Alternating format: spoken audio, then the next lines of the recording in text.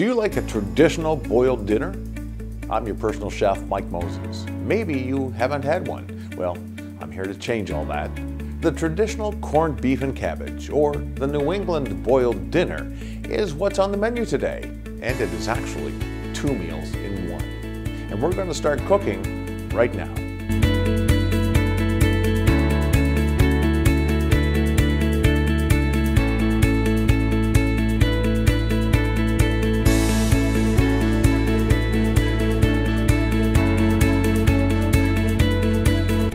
If you like this video, please don't forget to click the thumbs up icon, and if you'd like to be notified of more of these, please subscribe. I add a new video every Sunday. You've seen these packages of meat and brine at the local grocery store. Being from Nova Scotia, it can only mean one thing: a boiled dinner, and the next day, a corned beef hash. Many think that corned beef and cabbage originated in Ireland, but the corned beef made it an American dish with the influences from the Irish, American, Jewish communities. Combining brisket with potatoes, cabbage, turnip, and carrots, the corned beef and cabbage originated in the Manhattan ghettos. Today, this meal is enjoyed all over North America, with New England claiming it as their own. The beef is cured in a salty brine and pickling spices. To avoid a super salty meal, something that has turned many people off this dish, I'll show you how to have a tender beef in a broth you can enjoy with your meal. Want to know how to do it?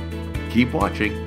Here's what we'll need: 3 pounds of corned beef, 4 medium carrots, 2 pounds of potatoes, 1 small turnip, 2 diced onions, 1 head of cabbage cut in quarters, and 1 big pot for cooking.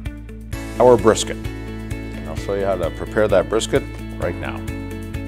This is our brisket. As you can see, it's good sized brisket. What we're going to do is drain the liquid and bring it back.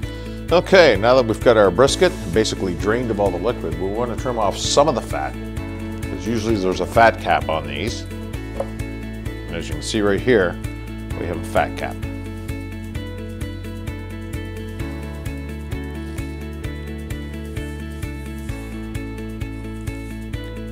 Just be careful when you remove the fat. You don't want to get a lot of meat, you just want to take off most of the fat.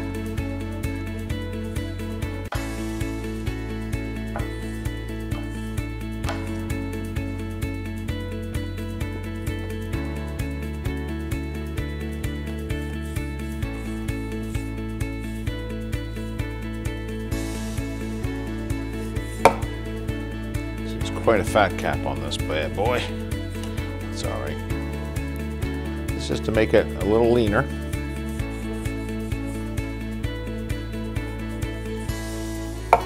It also helps to get rid of some of the silver skin. So now our brisket is all trimmed up. A piece here.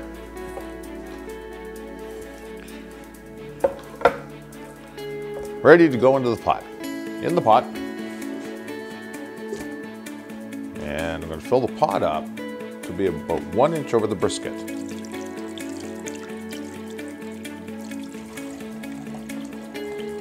This is a big brisket.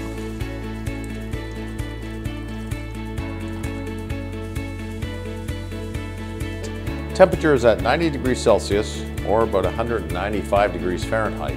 We want to keep it just under the boiling mark. If we do that, our brisket's going to cook, the salt's going to leach out of this first 30-minute cook, and it's not going to shrink, so you're going to have lots of meat. Anyhow, 90 degrees, cover the brisket, and come back in 30 minutes.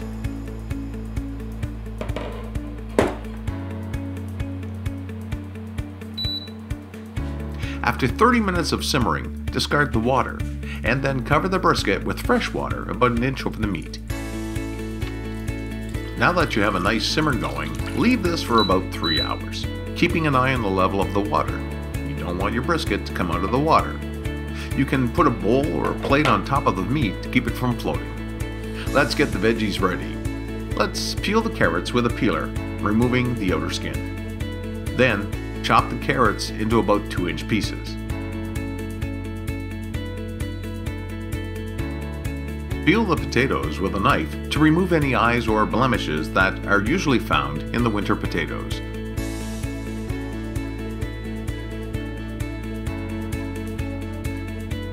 Then cut into quarters. You can see here the sizes you need.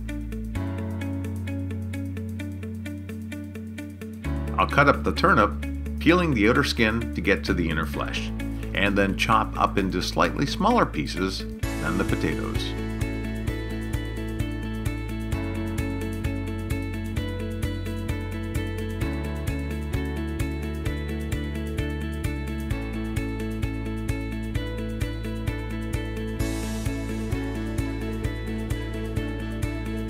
If you remember the Brussels sprout reference to small cabbages in my last video, this is a big one, and you want to peel the outer leaves off, then quarter the cabbage.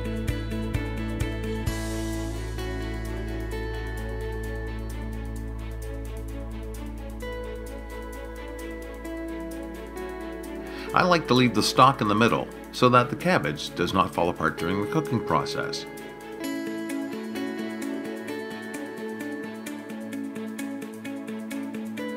Two and a half hours into the cooking of the brisket, add your root vegetables first, the potatoes, carrots, and turnip.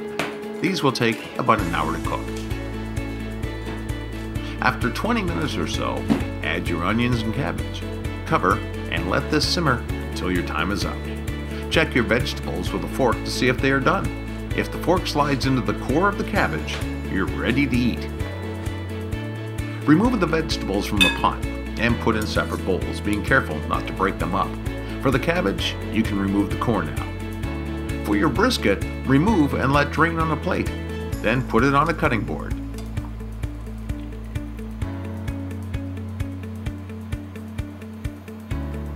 You can put your vegetables back into the pot to keep them warm. You'll want to slice the brisket against the grain, just like this.